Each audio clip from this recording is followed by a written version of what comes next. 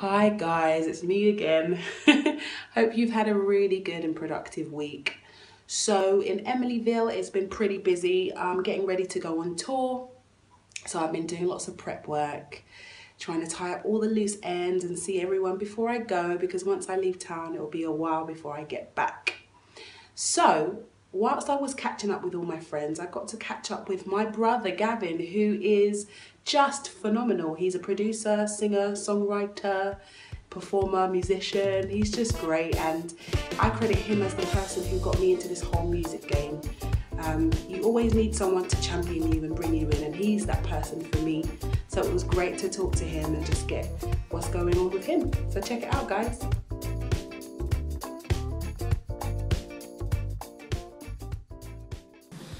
So I'm in the studio with man like G Holligan. Now this is my brother Gavin. So we're in the studio, in your studio. How are you? I'm good. I'm a bit tired. Okay. I had a gig last night. Which I can take this as Oh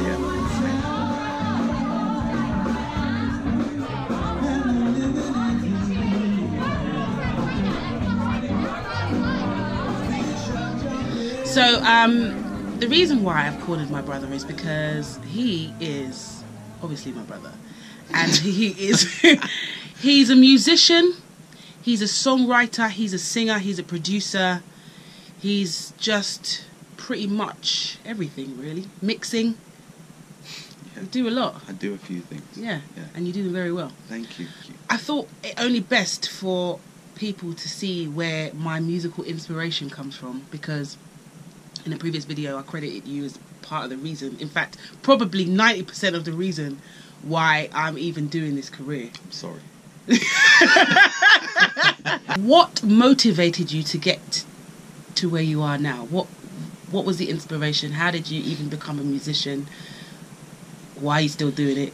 I think music has always been in me. Yeah. A part of me, a part of my world. Yeah. So having the opportunity to like be a musician or an artist or a producer is kind of a privilege for me. Right. Because I have an affinity with the world of music and its role in our everyday life. Right. You know, it's an amazing way to express who we are and what we feel on a day-by-day basis. So it's kind of like a natural way of life. And I'm just fortunate enough to be able to do it most of my time. Do you love music? Do you love it? Do you adore it? As in, if it was taken from you, how would you feel about that? That's a really good question.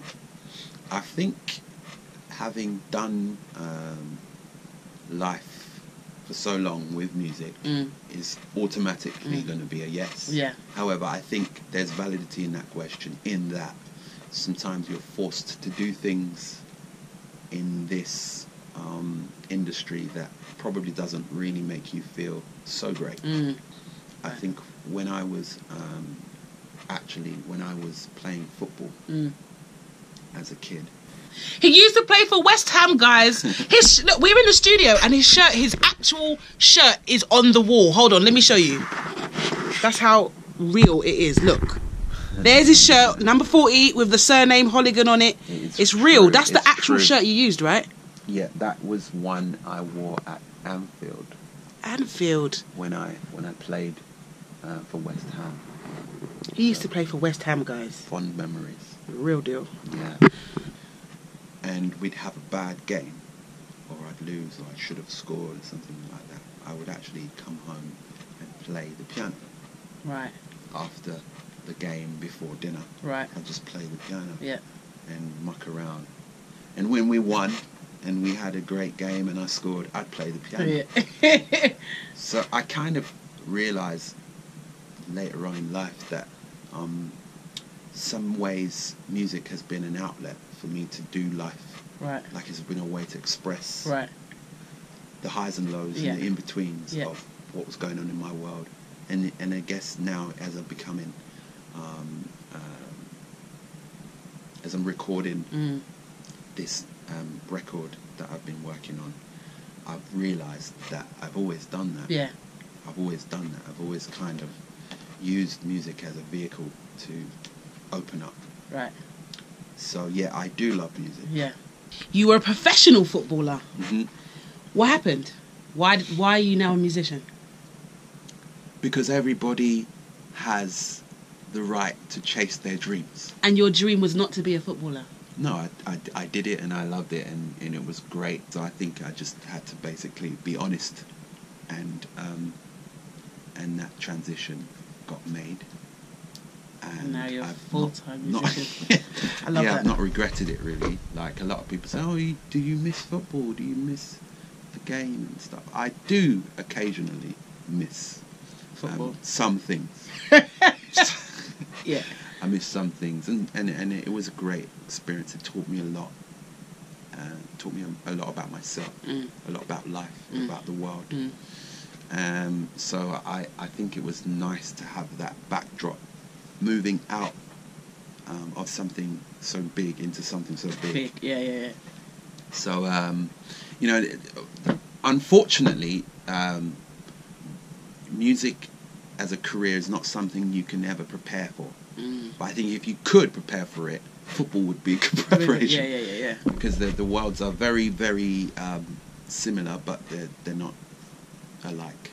I know you to be somebody who prefers to work in your own zone, as in, like, you're very focused and tunnel visioned when you're producing, when you're writing, when you're working. How does that compare to how other people work, and has it hindered you? Has it helped you? I don't know. I don't know if it's helped me or hindered me. I mean, I've become used to adapting and kind of adjusting when I'm working with different people. I think people generally, especially when I'm doing something as a role, for example, mixing or producing, people want to know that it's going to be good. Yeah. They want to know that it's going to be on time. Yeah.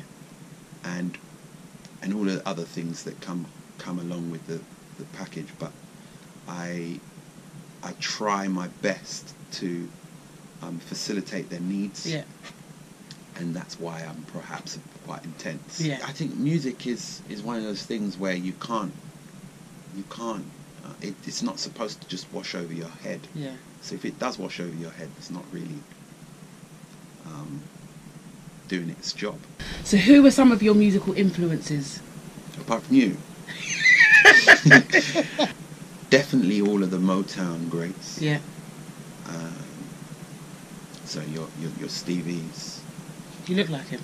Yeah, I keep hearing that. It's cool. I'll wear it. Yeah. Your Donny Hathaways, Marvin Gaye's, Bob Marley. Mm-hmm. Definitely massive impact. Sting. I'm a big admirer of Sting. Are you talking from an artist perspective or a production?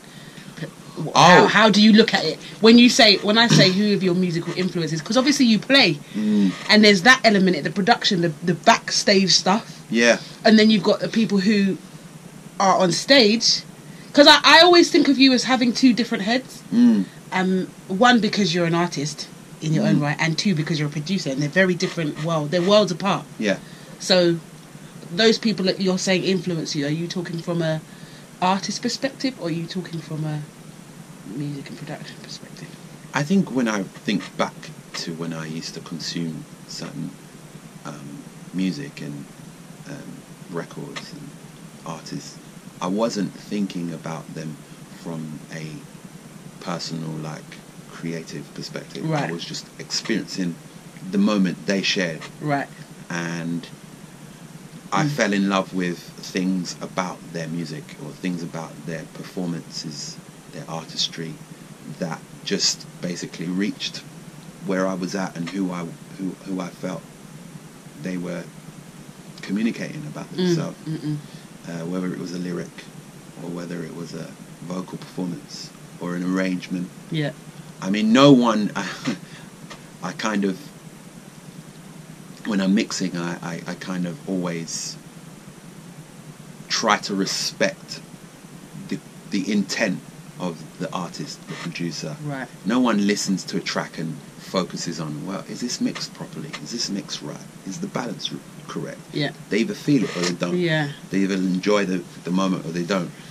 So I don't know necessarily how a lot of the stuff was created or some of the thought process behind the performances, but I either respond or I don't. And there's certain things that I've realised, you know, in terms of production values, there are certain things that are consistent. Yeah. There's no one's ever gonna be disappointed by a groove. Yeah. a strong rhythm track. Yeah. If a bass line is really thumping, no one's gonna complain. Yeah. If a vocal arrangement is tidy, no one's ever gonna get the hump. Yeah. So you know, there are certain things that you can pinpoint and go, okay, that makes sense. Yeah. But when I'm listening, I'm just trying to feel the moment. Right. And enjoy it. So people like Bob Marley, who are not as technically gifted as someone like Stevie Wonder, for example, who is a genius in his own right, or Prince or someone, but they still create that magic. Sting is another one. Or Kim Burrell, for example. I love Kim Burrell's ability to express herself vocally and musically as well. But it's completely different to someone like, I don't know, over recent years, Coldplay, who moved me just as much. Lastly, if you were to talk about your journey to somebody who's embarking on something like this, i.e. wants to start a career in music, i.e. wants to be an artist, because you also went to the Brit School, and that was like, I guess, obviously the beginning of the official movement. Not necessarily. No, but I got an A star. Yeah. GCSE. What would you say to people who are embarking or would like to embark on the journey, not quite sure yet, and would like to hear the perspective of someone who's further down the road? If you're a creative, learn the business. If you're a business head, learn the creative world. In terms of understand what makes them tick and how to communicate with them. You know, don't judge yourself on someone else's highlights. Yeah. It's stupid. Yeah. It's unfair for everyone to kind of get into that state of mind where you're kind of putting yourself down because you don't match up to someone else's stuff.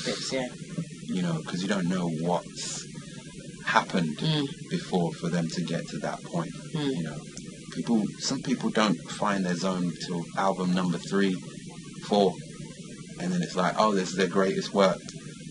You know, writing is like any other skill. If you don't practice it, how do you expect for it to improve? So you've got to write 10 crap ones before you get to the 11th okay one. I mean, who's the latest one? Sia. Sia's 7 albums in now. Yeah. And people are kind of like seeing her on top of the world at the moment. Or I guess last year she had, you know, a lot of love. I take my hat off to people that can actually go the miles. Yeah. You know, go the miles and see it through to the point where people start going, actually, this is really good. Yeah. This is really nice. Yeah. Well, it's so good to talk to you. Oh, it's so good to be. I mean, I know I talk to you all the time, but not like this. Yeah. It's a great feeling to have siblings and family members who get what you do, because not everybody does. No. And especially when somebody like your brother pioneers your career, it's kind of like, it's a big deal, man. Wow. It's a big deal. Wow. It's been an honour and a privilege. Yeah. Guys, thank you so much for watching this week's video. I am so privileged that I have a brother who is so phenomenal and so invested in what I do. So I want to hear your story. What's your musical story? Post in the comment sections below. Hit that subscribe button to stay up to date with all our videos. We also post exclusive content on social media, so make sure you follow us on Twitter, on Instagram, on Snapchat, on Google+, on Facebook, the works. Information is on the screen now. All that remains for me to say is have an amazing week, guys, and I'll see you when I'm on tour. Bye.